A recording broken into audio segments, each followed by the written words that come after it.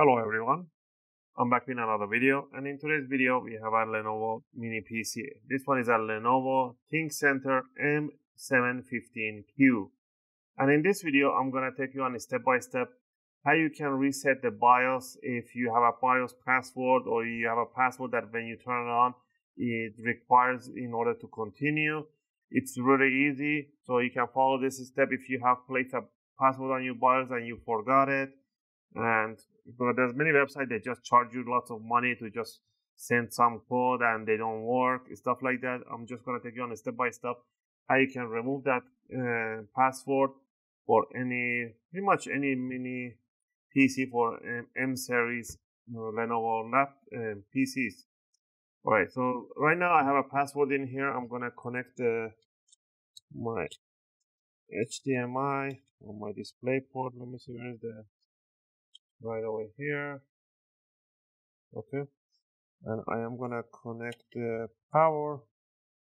So get my cable coming right over here. So I put the power. It does turn on. Now let's see. The fan is spinning. I get Lenovo. And it is asking system security power on password required. Enter system on password and press enter. Alright. I know the password that I put in here is 125. So let me see. Okay, whatever. 1, 2, 3, 4, 5. That's for the password on, but I don't want to. It's gonna boot to the window, so I'm gonna Control Delete. We want to go to the. I do have to connect my keyboard. I forgot to connect this one. So we want to go to a BIOS. So in order to boot, it requires it too. So I'm going to Control Delete. You're going to tap Enter in order to go to the BIOS.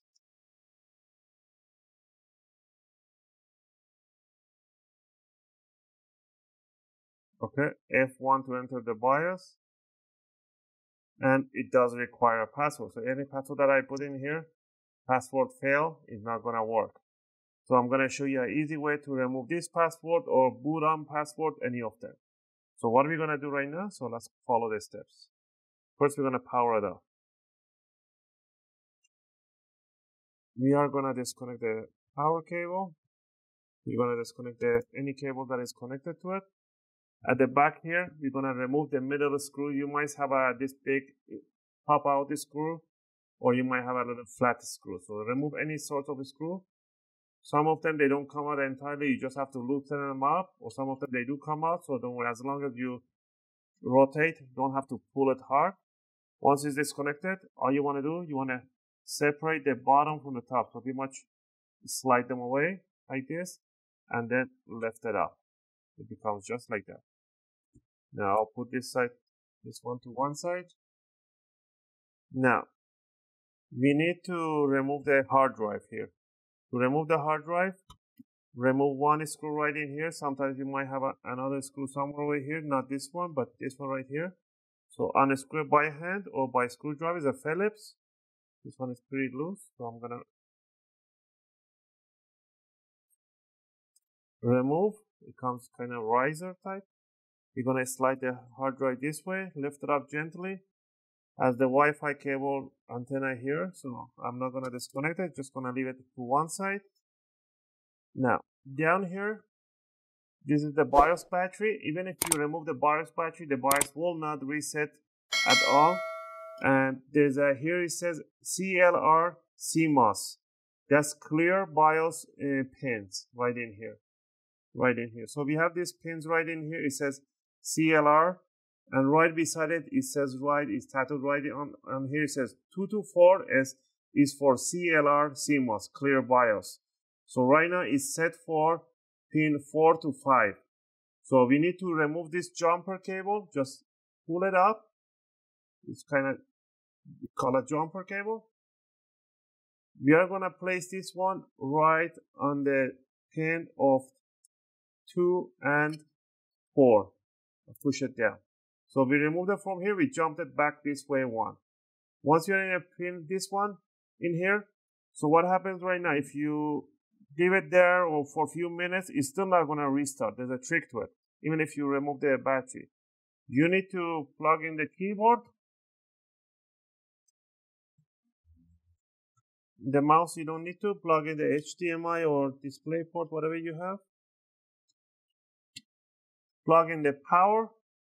And there's a button in here on this side is a white button. You might have it. If you don't have it, you don't have to press it. But if you do have this button on the left side, which is, you don't see it right in here, but it is right in here. This is for the cover to detect if the cover is being removed. Some of them, they do come, some they don't. So you can hold it down. And while you're holding it down, you want to plug in the power. And you don't want to let go. Now, once I plug it in, the fan is not spinning. So what we're going to do right now, we're going to just press once the power while I'm holding the other one. If you don't have it again, you don't need to. Press it only once. The fan is spinning. You're not going to get anything on the screen.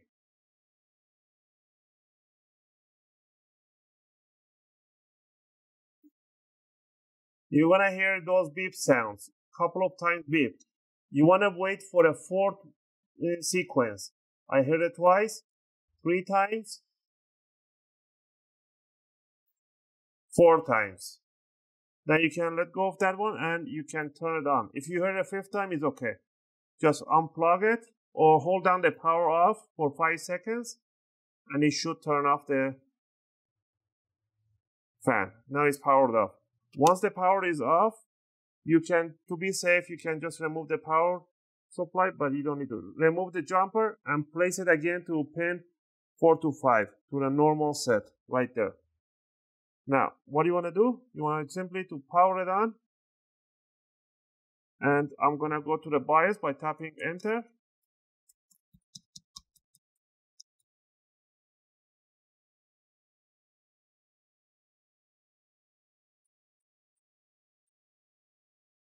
It might take a little longer, so it did a first restart and it's going to go back again.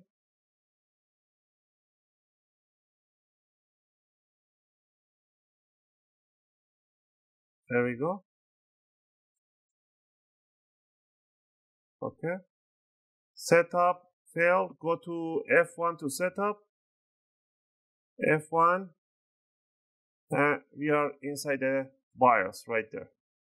And there we have it. Now the BIOS is erased. If I go to the security tab, and it says administrator password, not installed, power on, not installed. You might want to go to the main, set date and time, press enter, and set your date and time because everything resets. This one reset it to 2017. Obviously, we're not in 2017 right now. So, and that's it pretty much. If you want to set a new password, you can set it up right under security, set administrator password, and exit, save changes. And that covers up today's video. I hope this video helped you out.